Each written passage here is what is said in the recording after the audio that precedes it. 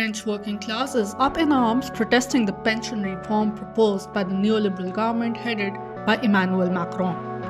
Major trade unions, left-wing parties, youth groups and others have launched massive protests across the country demanding that the government withdraw the controversial plans that will increase the retirement age in the country from 62 to 64. Workers will also need to work for at least 43 years to get a full pension starting from 2027 if the reforms are passed. On January 19th, around 2 million people participated in protests and mobilizations held across France. A second day of mobilization was organized on January 31st. News outlets reported that as many as 2.8 million people participated in the protests organized in numerous cities. Protest actions were also organized on February 7th and 11th, with more calls planned for the days ahead. Je crois qu'il faut comprendre qu'on est face à un immense mouvement populaire démocratique qui est en train de se faire, qui est inédit ces 30 dernières années, je le dis, par la taille de la mobilisation et auquel le gouvernement doit répondre. To understand more about the ongoing movement, we spoke to Ramon Vila, the secretary of the trade union SUD Santé-Sociaux. The union actively mobilizes workers in the social and health sectors. A big majority of French workers, women and men, are against this reform. For us, it's a gift to capitalism, because they want, by our point of view, they want us to work later and to oblige us to cotize to a private insurance. C'est pas qu'une impression, c'est une réalité.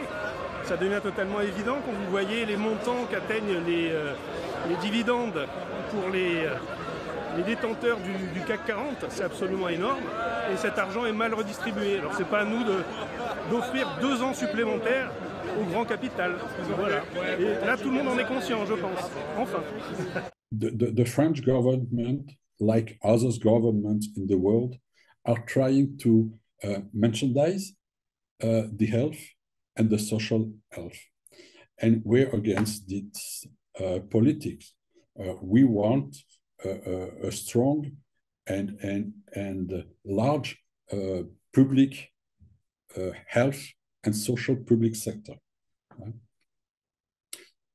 And now, during this, so we were on strike, and arrived the reform of the pensions, and it's melting two angries. One against the reform, the pension, and another against our conditions of working and our conditions to take care of people who need health. I am convinced that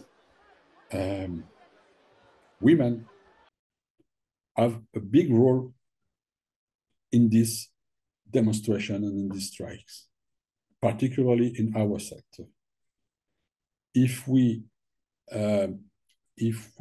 lose this confrontation, the first victim will be women. We see that everywhere in the world, when our class lost, the first victim are women under their rights. It makes us to have an aim, that is to make the 8th of March, the Women's Rights Journey, a big demonstration in France. Il faut déjà savoir que la plupart des hospitaliers ont des retraites pour invalidité, et depuis que les cadences ont été multipliées depuis une quinzaine d'années, on a même des retraites pour invalidité pour des collègues qui ont des épaules cassées, le dos brisé, dès l'âge de 35-40 ans, parce qu'il faut savoir que le métier d'hospitalier est quand même un métier extrêmement physique, aussi dur que le bâtiment par ailleurs. Ce qui est inquiétant, c'est que les les parlementaires, le président de la République pensent que comme ils ont été élus, ils peuvent faire ce qu'ils veulent. Je pense que quand on respecte la démocratie, on écoute aussi les mobilisations, la colère, et on en tient compte, ce qui n'est pas le cas encore aujourd'hui. They defend their class, their social class,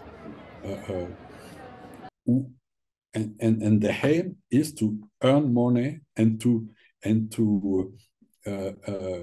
make money and to oppress the majority, because in their mind they are the chief, they are elected. They are not common people like you and me. No, they can dispose, they can use people, they can use the life, our life, to their profit. The way that they make this reform is very arrogant. Donc, je pense qu'on est dans un pays assez riche. Au lieu de donner 14 milliards à l'armée, on ferait mieux de penser à la santé qui se dégrade, et tout se dégrade. Donc je pense qu'il faut vraiment se mobiliser pour les retraites, et après aussi pour la santé, pour l'éducation. Parce qu'on est dans l'ultralibéralisme, y compris en Europe. The first demand is to stop this reform. To stop this reform. For us, our demand is to get back to 60 years old to take pensions. Our demand is to augmenter, to rise wages, to rise wages, because in my sector, by example, we lost 30% in 20 years. 30% with the inflation. The inflation grows higher than our wages. And the angry of people is also that big companies make a lot of profits, but people who work didn't sow these profits. We want profits will be better distributed.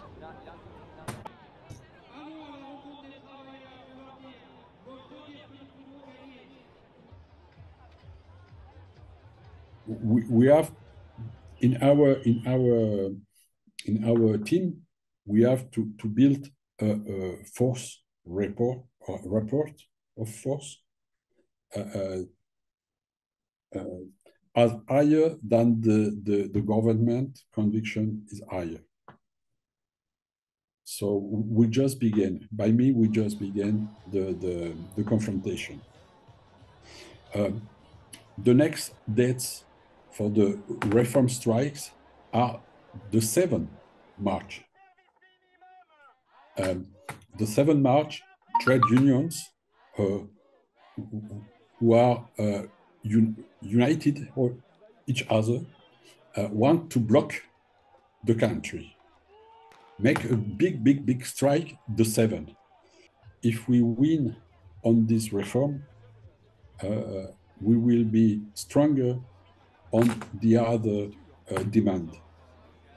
More money for health, more money for social, more money for rebuild homes. Well, all what we need to have a good life.